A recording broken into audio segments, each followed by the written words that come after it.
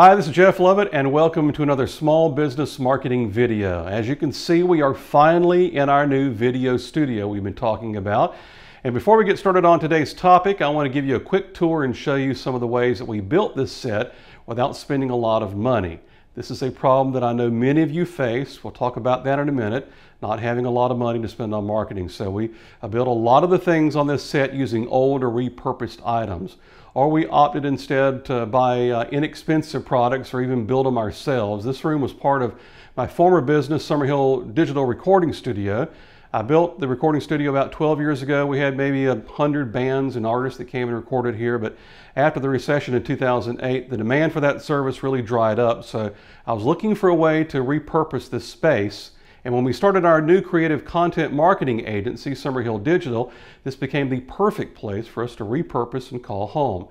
Now I'm going to grab my other camera here and take a few shots so that you can see the space. And please pardon the fact that there are still lots of work to be done around here. I'm like a lot of you guys and only can do it a bit at a time as time can afford. So let's take a look at the space.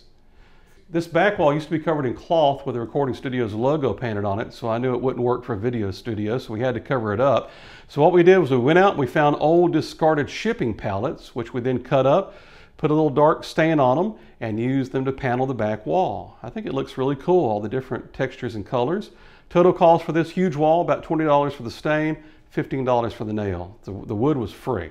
Also built my own lights to illuminate the back wall. They would have cost me maybe $500 if I bought them from a lighting store, but I just used some old scrap lumber, made two side lights, and I made this light array that's called a cyc or a kicker that sits on the floor. I think I spent about $5 on some of the hardware, but I had everything else. The only real cost of the lights was the special compact fluorescent bulbs that I had to order for the proper light color on the back wall. You can't use regular soft light bulbs that you find at Walmart.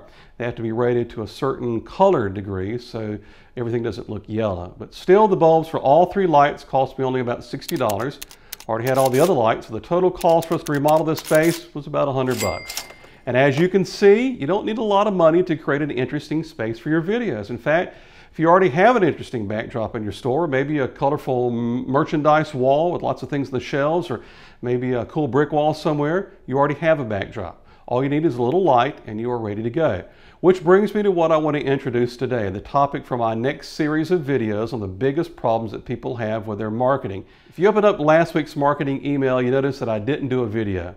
Instead, I used a really cool free program that I discovered called SurveyMonkey. It allows you to very easily create surveys that you can send to your customers. And unless you have a huge list, it is free.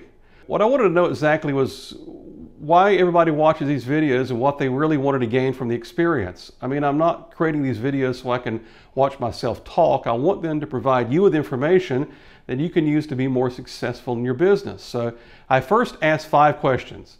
And not very many people responded, so I thought that's too many. So I sent out another survey and asked just 1 question, and a lot of you responded to that survey, and here's what I found out. The 2 biggest obstacles that my clients have with their marketing is not enough money and not enough time. And that's what I want to talk about for the next couple of weeks. What do you do if you need to market and advertise your business, but you're out of money and you're out of time?